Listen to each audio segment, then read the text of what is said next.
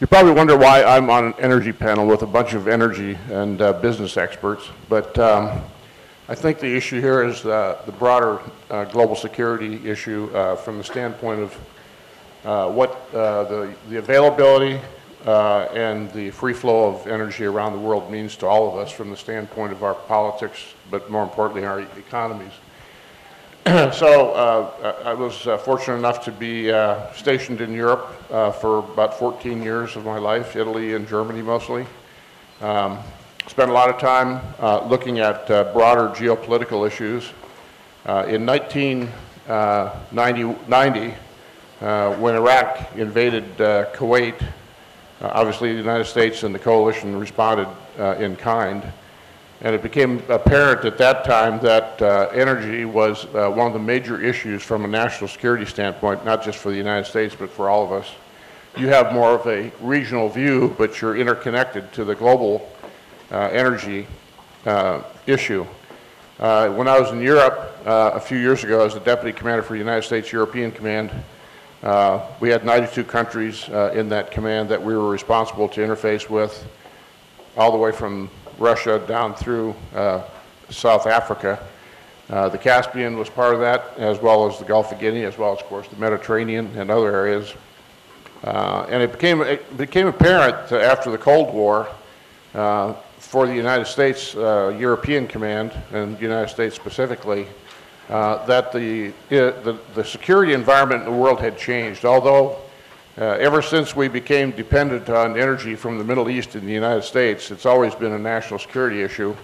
And the free flow of oil around the world is an issue for not just the United States, but as I mentioned earlier, all of us. The United States now, over the last couple of years, has become the largest energy producer in the world. We still import 7 to 9 million barrels of oil per day in the United States, even though we are the largest producer of energy. So a disruption around the world in some way makes a big difference to our economy. And we all know that economy is one of the major national security issues.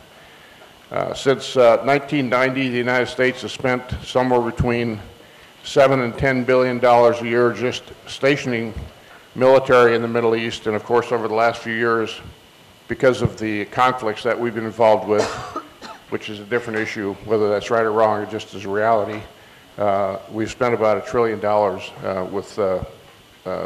with military forces in the region. So, big issue economically. The United States, I think Theodoros mentioned in Europe, there's 400 million vehicles using mostly petroleum. The United States has 260 million vehicles, and the 97% of those vehicles use oil as the source of energy. So diversification from a political and economic standpoint in the United States is going to be a huge issue. But recently, with the new technology for fracking, we've become pretty much natural gas independent. So from a military perspective, again, and from I think a NATO perspective and a geostrategic objective here in the Mediterranean, the issue of energy will continue to be an issue probably in our lifetime. So from a security standpoint, I'd say energy is a big issue. Terrorism, extremism is going to be a huge issue. Climate change is a big issue. The fact of the matter is we're going to have more and more pressure on us to find clean sources of energy, and that climate change will force us into that, but it also is going to force us into different military dynamics, movement of people because of potential flooding, potential weather changes. And so the U.S. military is thinking in terms of different security challenges, and climate change doesn't necessarily, in the United States, hasn't been a traditional security issue, but it's becoming a huge security issue. For example, the types of weapon systems we have. The Antarctic is melting because of climate change, and we're going to have to start using more ice. We have no icebreakers in America per se, except for the Coast Guard. So, from a military perspective, the sophistication of the threats in the world are growing. Now, here in the East Med, I think the Leviathan and Tamura gas finds are a huge issue. From the standpoint of more energy independence, not just for, say, Greece, but for countries like Israel and potentially Jordan, although there are political ramifications there.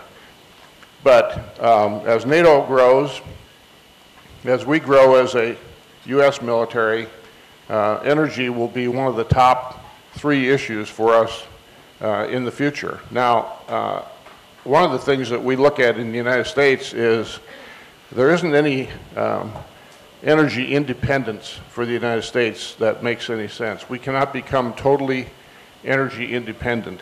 We could become totally energy available, but the global economy is so interconnected that if there are huge disruptions any place in the world, here in the East Med, for example, it's going to affect our economy significantly.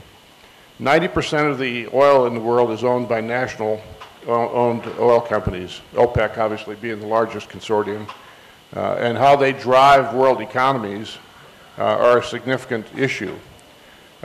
People say in the United States, not here because you're not as naive as we are, that once ISIS is defeated that the Middle East will become less important to the United States, and maybe we could withdraw troops, etc.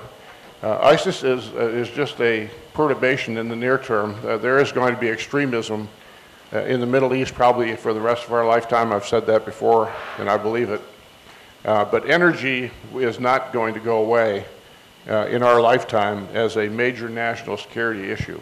I was kind of heartened to hear all the different speakers talk about the diversification issue, the fact that you have to use conservation as one of the tools, climate change is an issue. Those to me are microcosms of the macro issue we all face worldwide. But from a NATO perspective, going back to the original story again, when I became the deputy commander of European Command in 2001, General Jim Jones was the SACEUR, the NATO Supreme Allied Commander. We had 6 U.S. 4-star generals in our command. We sat down and discussed what the strategy for the command was going to be. The Cold War had ended. And interestingly enough, for me anyway, maybe not for you, but for me, we hadn't changed our war plan in NATO since 1989. This was 2002. And the reason was most of us didn't realize what the major geostrategic threats in the world were. We hadn't thought about it. Most of us, many of us thought, hey, the world's come to nirvana. We don't have any real major threats anymore. And it turned out what had been evolving is things like energy, more sophisticated threats than just a force-on-force threat, energy, climate change, pandemics, economics.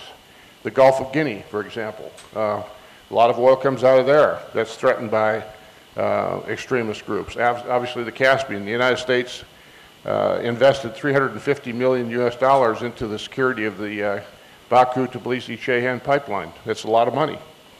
And those issues, as you point out earlier, both Theodorus's, I thought their presentations were both good, and others, you have a very complex energy mechanism and microcosm here in the East Med that's only going to become, I think, better economically for Greece, which is an outstanding issue, but also will present national security challenges.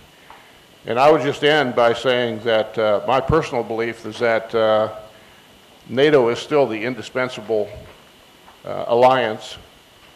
Greece is a big part of that. The challenges that we face in NATO are more complex than ever. They're more diverse. We're going to take a lot of leadership. The Greece-Turkey issue that I can speak of from a standpoint of a geostrategic flashpoint has not gone away. And we're all going to face the same challenges that we did back in 1990, only in a bigger, more complex way. And collaboration is going to be important. And the more energy sources, going back to the theme, that we can find to give us more stability around the world and decrease the amount of influence certain nations may have are going to be better for all of us. So I hope you succeed here in the development of the East Med energy. Thank you.